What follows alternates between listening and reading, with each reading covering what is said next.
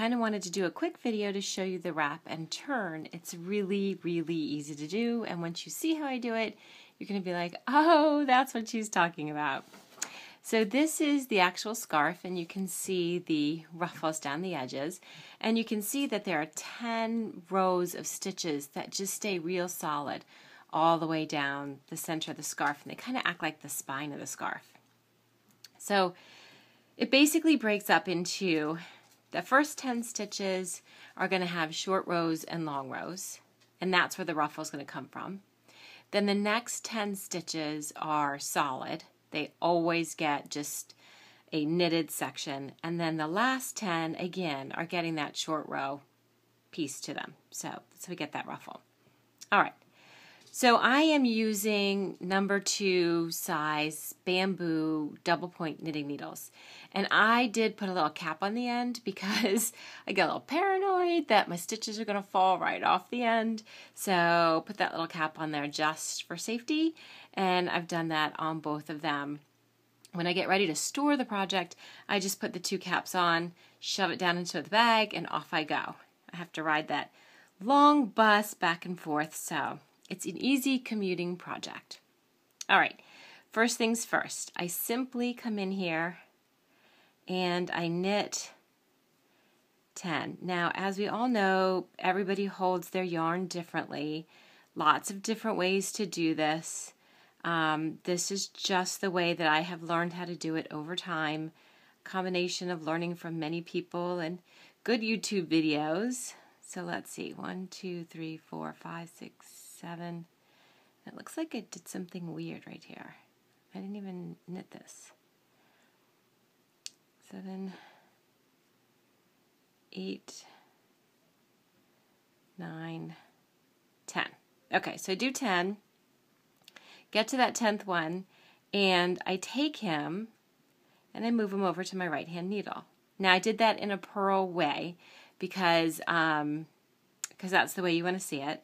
And then I'm just going to take my yarn and wrap it around that stitch.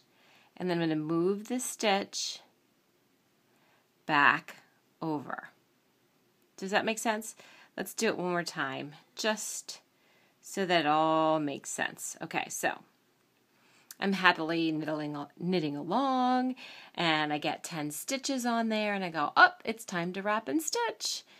So I take that next stitch purlwise and remove it from the left needle to the right needle. I bring my working needle around the stitch, and then I put the stitch back onto the left needle. Now, I'm going to flip the entire work. See that? And I like the wood needles with this particular fiber because they seem to just get stuck in there and I don't have to worry about them falling off. So now my working yarn is actually coming from right behind that stitch that I just moved right over. Can you see that little stitch right in there? So now I just knit the whole way back. Easy peasy, right? Knit back. And then I'm going to do the same exact thing with 5 stitches. And what this does is it doubles up and adds extra fabric for the edges. And that's what gives you that cool ruffly look. Now this particular wool, for whatever reason, I seem to try to mistakenly split the wool. So I kind of have to pay attention to what I'm doing. Okay, so next one, I go in 5, 1, 2, 3, 4, 5, pick up my 1 stitch purlwise, he comes around, ta-da, flip the whole entire thing, knit back. Now, this is sort of a, I don't know, little cheat way to do this.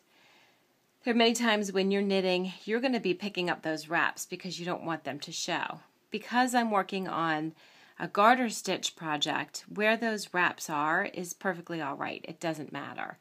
But if I didn't want my wraps to show, there are other stitches and other designs where I would pick up that wrap. But for now, this is why I love this project. It's just so quick and easy. Okay, so now I'm going to go ahead and knit all the way across the entire 30 stitches. But you can see I split that, whoa, a couple of times. There we go. So we're just going to go for it here. Kind of like you got to take your time, and then once you get into the rhythm, you're good to go.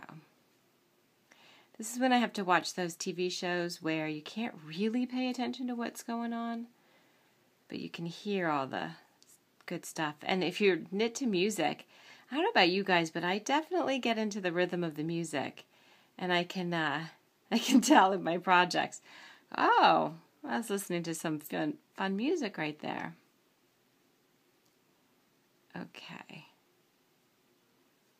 So I've already passed a couple of those little places where I had done the wraps, and they just knit like normal, nothing fancy or different. Just knitting away all the way across.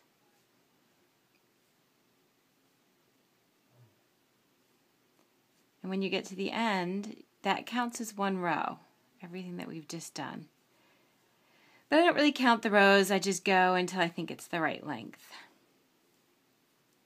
And there you go. Now you're going to turn it and do that whole process one more time again until you have something that's nice and long. And I'm going to show you, I like to connect it to make it a real neck warmer and then into a scarf. So I hope that helps understand the wrap and the turn that I was talking about. Thanks, you guys.